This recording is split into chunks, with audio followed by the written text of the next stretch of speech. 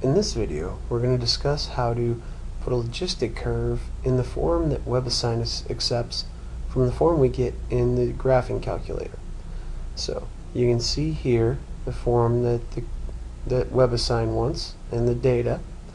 So we'll go over to our calculator, and now we're going to go to Stat. We're going to edit our lists and put in our data. Here is my data input.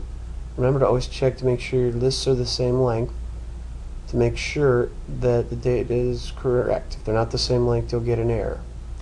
Now we'll go to Stat, Calculate, and we'll go to Logistic, and we will get our curve.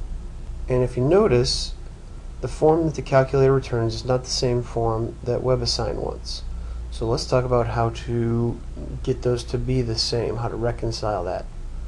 So the form we get from the calculator looks like this: y equals a over 1 plus a e to the negative bx. Now the form we want to enter into webassign is y equals n over 1 plus ab to the negative x. They're very similar. A and n are identical, just different letters. The only difference is the way that they've done the exponential function, and we've seen both bases before. So let's pull those apart. For ae to the negative bx in the form from the calculator, well, that's the same as ab to the negative x in the form that webassign wants. We can cancel out the a's, and we get down to e to the negative bx equals b to the negative x.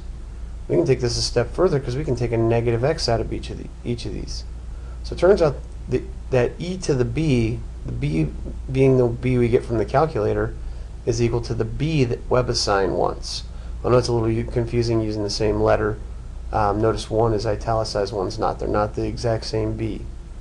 So we're going to take the b that we got from the calculator, and we're going to make it an exponent of e. That's going to get the b that I need to enter into webassign. Last thing, if we go back to our problem in webassign, notice it said to round b to 3 significant digits and a and n to 2 significant digits.